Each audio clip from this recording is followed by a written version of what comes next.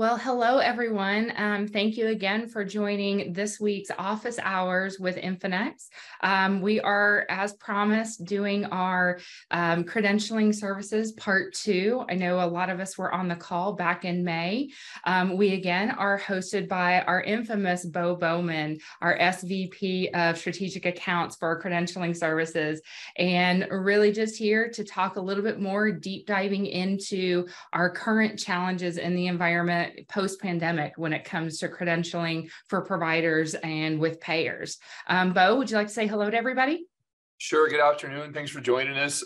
Just need to be a part of this kind of follow-up. I thought we had a really neat session last time where we hit on kind of the the disciplines of credentialing services that a lot of our clients or soon-to-be clients could run into. And Infinx is kind of deeply rooted in partnership with all of our clients, and so we want to make sure we're bringing the latest kind of trends that are going on with enrollment and credentialing, and that's what we're going to hit on today.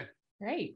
Thanks so much, Bo. And again, our Q&A is open. So if anybody wants to contribute and ask any questions during the session, please feel free to put it in the chat and we will be able to bring that up. So with us getting started on the first question that we've got for Bo is, what are the common problems that payers and providers are dealing with when it comes to enrollment? Sure. So a lot of pain points here that, we've seen probably this calendar year kind of continue, really going all the way back to kind of say spring of 2021. So, we're really a couple of years into it, and we hear it quite a bit. So, specifically with payer enrollment, as I've talked with our team and, kind of other folks in the industry, delays in communication from the carrier or from the payer. You may have 4 or 5 enrollments out there that you're trying to get done for either a new group, new provider, potentially a new facility on radiology, surgery, or dental.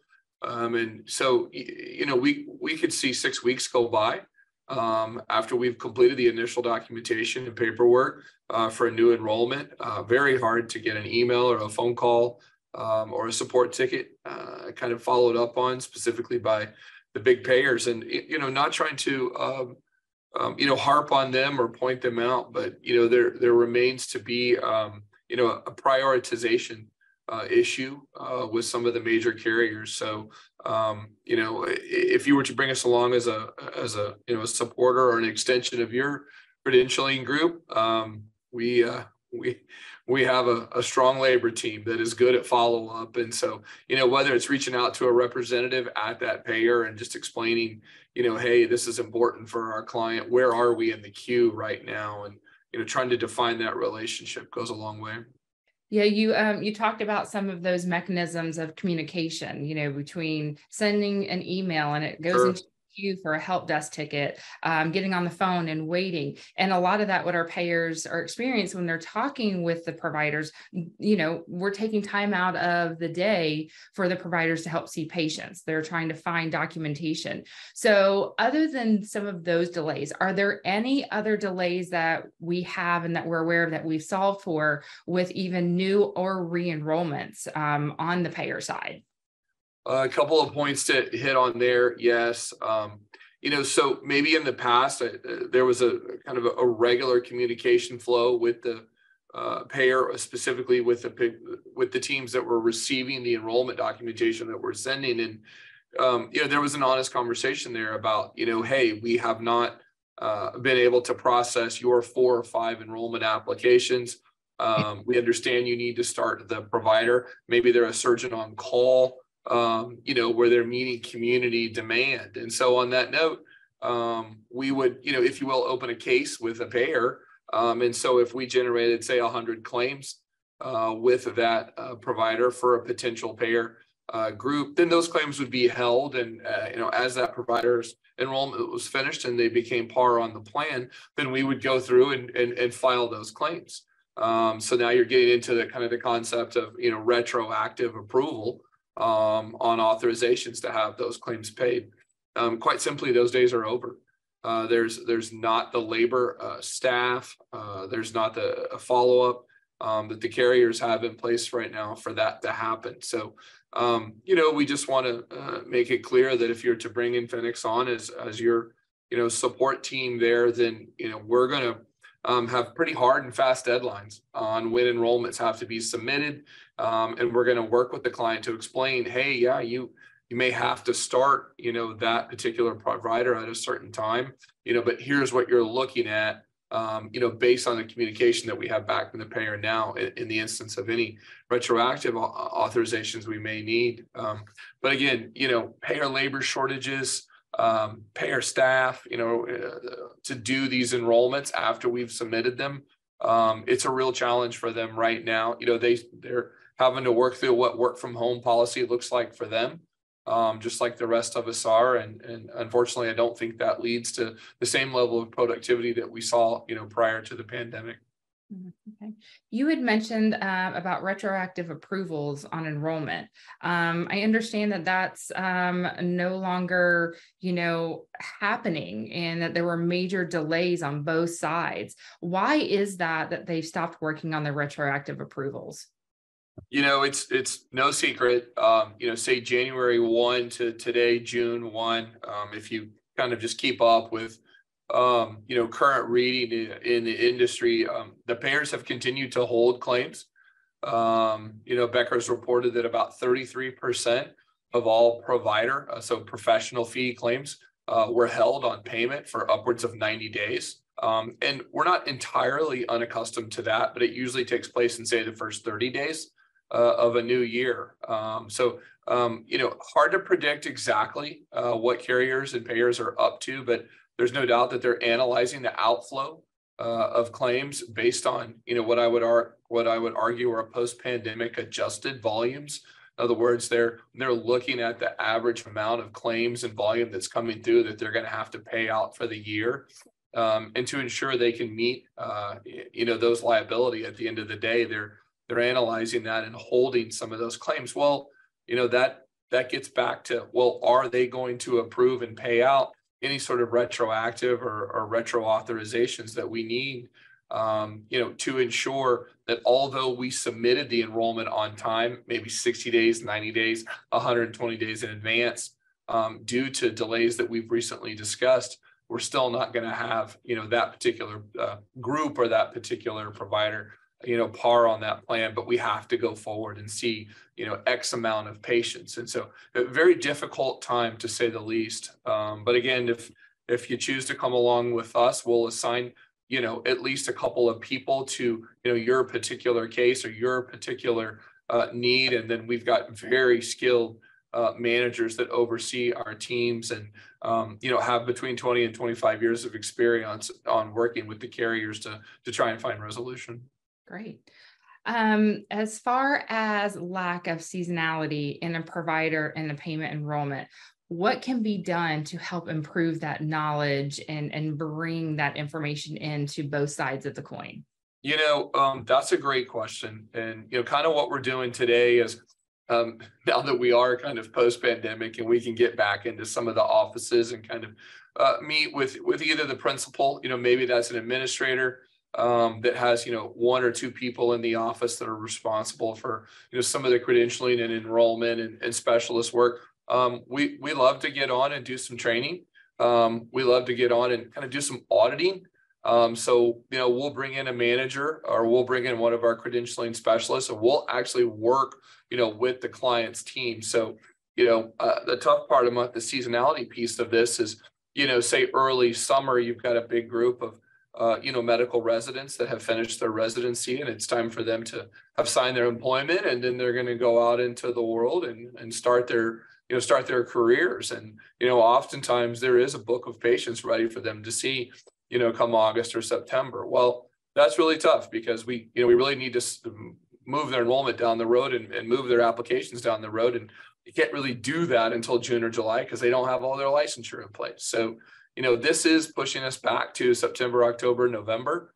And that's a really, tough start for a first-time person. So, again, just kind of being able to follow the path of what the carriers are doing and what the trends are. And, again, we'll go in and educate an office or a group of people on, hey, this is exactly how you fill out all the enrollment forms.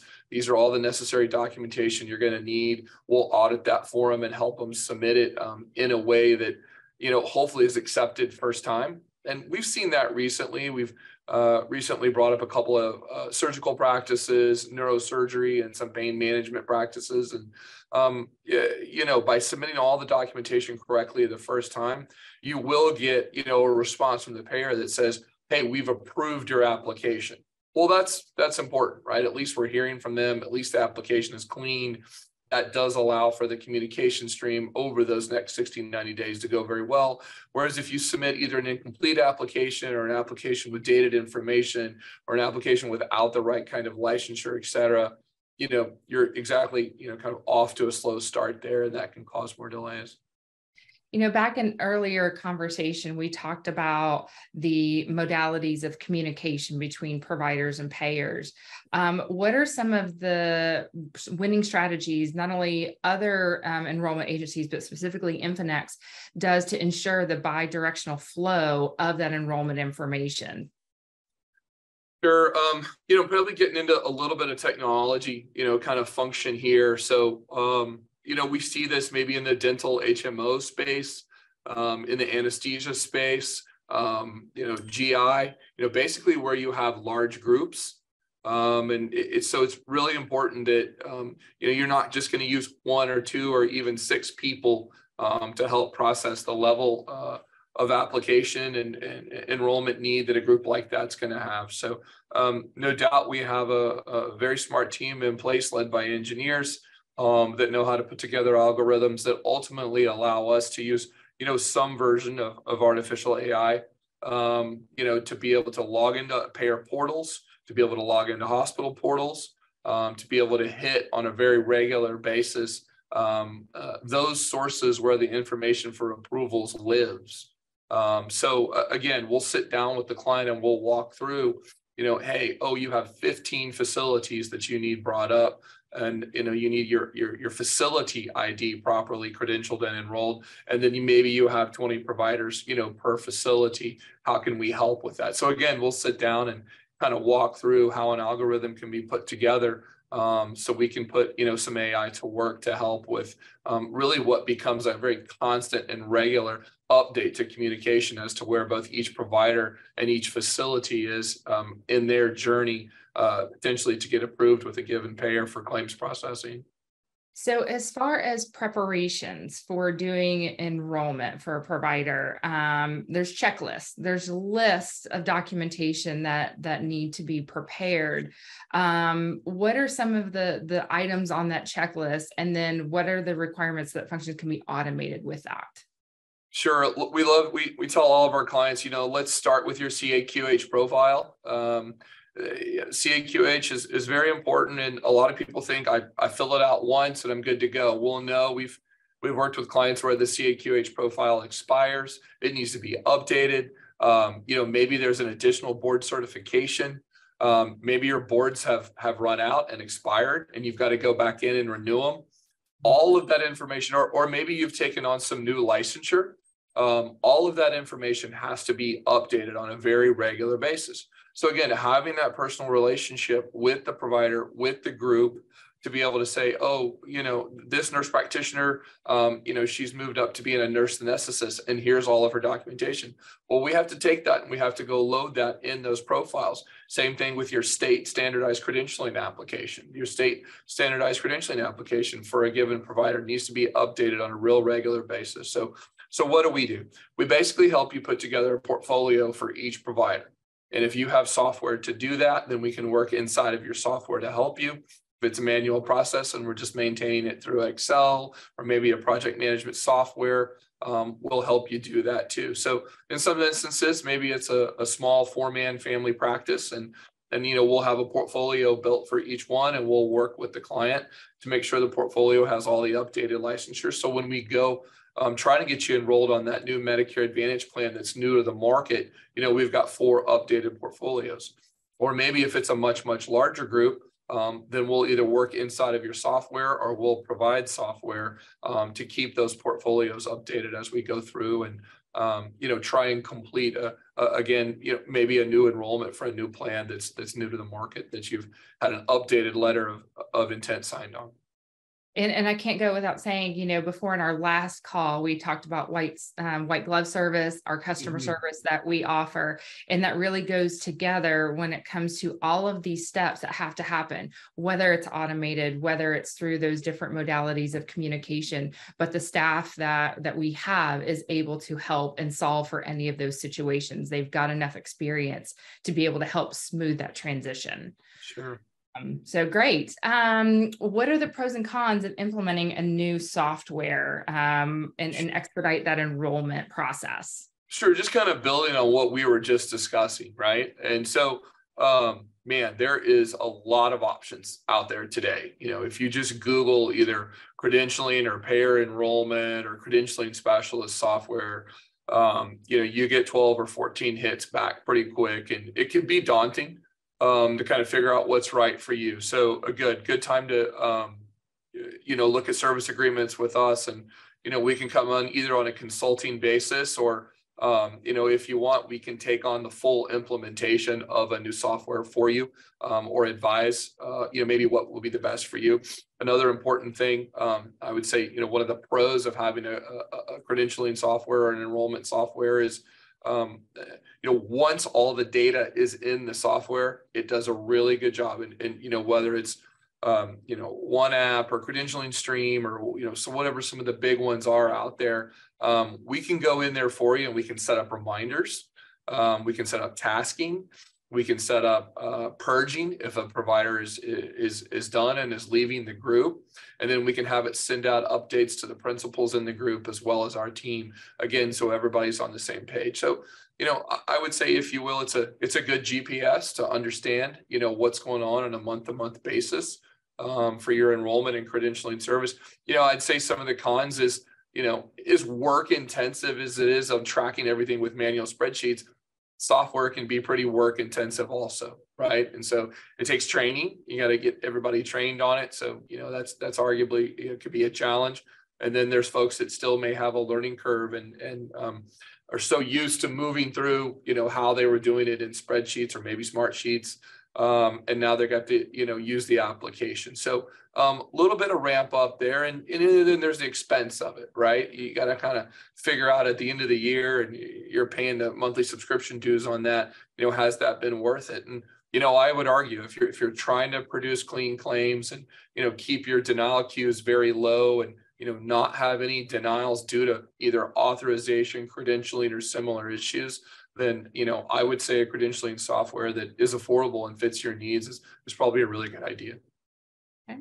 Yeah, like you said, there's a lot of moving parts that go along with it. So depending on the staff in the offices and in the hospital systems, even on the payer side, it's really, a lot of effort that has to go into credentialing providers and for services.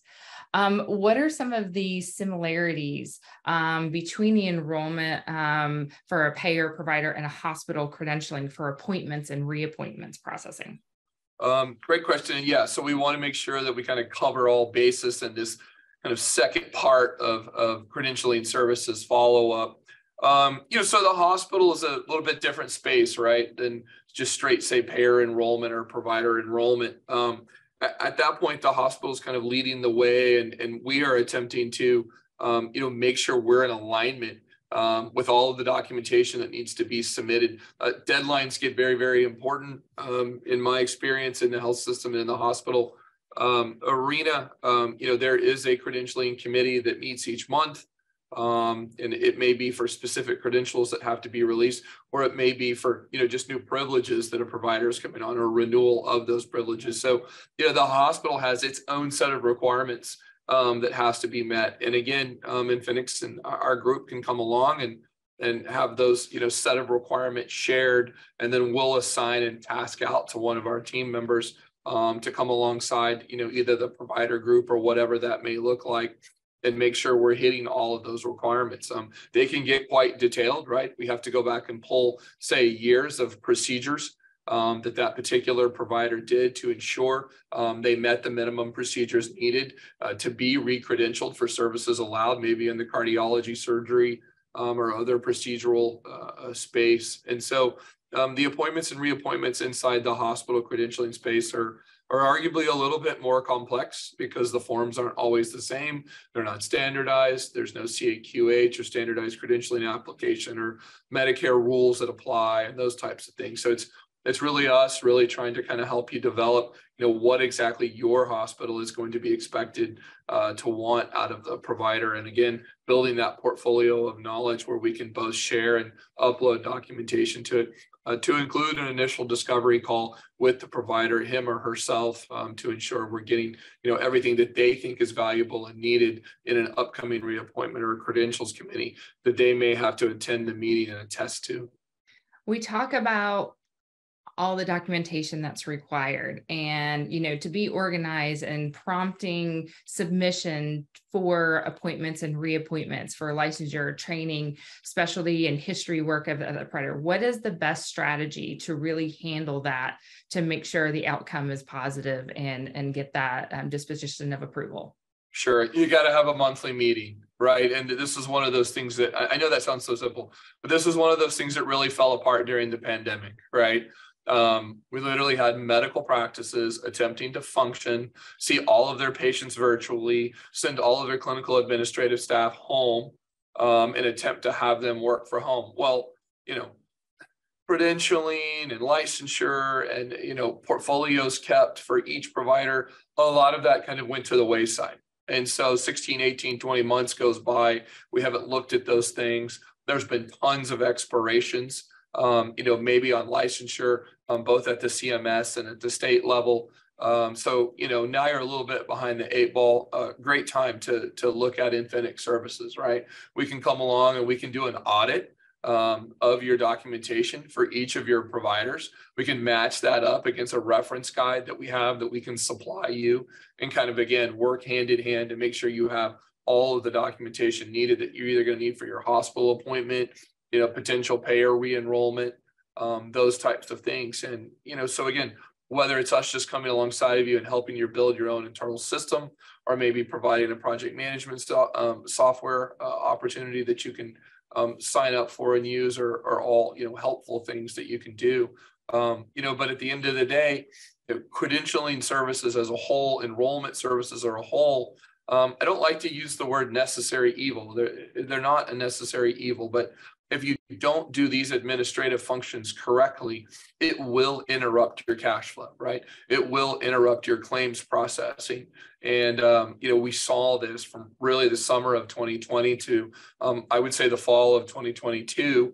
The problems aren't as bad now, but I think there's a lot of shortcuts that, some folks are out there taking it. Sometimes those shortcuts work and they're great, but many times you find yourself paying FTEs and associates to just be on the phone with the payers all day long. And that's not a good use of time. And so we'd love the opportunity to come alongside and help you. Well, thank you both for all of the information that you provided for us today. Any last comments or suggestions that you'd like to bring up? I think the labor topic is a big one, right? The labor topic is what really drives this entire conversation. Maybe prior to the pandemic, you had that nice loyal 1 or 2 or 3 or 4 people in the office, or maybe you were utilizing a service, and then really a lot of that kind of broke up or dissipated. Again, really over these past couple of years, and now there's a bit of a restart. We're trying to figure out who's going to come in and work in the office and who's going to continue to do these services on a kind of work from home basis. And, that's a lot of stress to the administrator or the principal of the practice. And, there's a real benefit at the end of the day saying, hey, I'm going to have a vendor take care of this, right? Because I can hold that vendor accountable on a monthly basis, and really paying that vendor is at the end of the day is quite a bit easier than maintaining 1 or 2 or 3 associates. Their pay, they need annual merit increases, they need benefits, they need all of those things. So I've been on both sides, right? I've been a medical practice administrator, a health system administrator, and I've been on the vendor side. And at the end of the day, I'd be looking for a vendor partner that can help me through all of these kind of, if you will, spikes and peaks and valleys in the labor. Not just the labor shortage, but lack of labor expertise in some of these very acute and complex areas, such as enrollment, such as hospital credentialing, and such as, again, how to navigate technology and let Infinx bring some of our technology solutions to the table to help you out and really lessen the burden. Well, again, thank you, Bo, for all of your expertise and joining us again today. I do want to thank everybody on our team for putting this together for us on a weekly basis. It's very much appreciated, and all of you for joining. We will be in touch soon for next week's seminar. Again, I'm Melissa Faulkner, and if you have any further information, inquiries about Infinx, feel free to come to our website, and we will be in touch with you soon. Take care, everybody.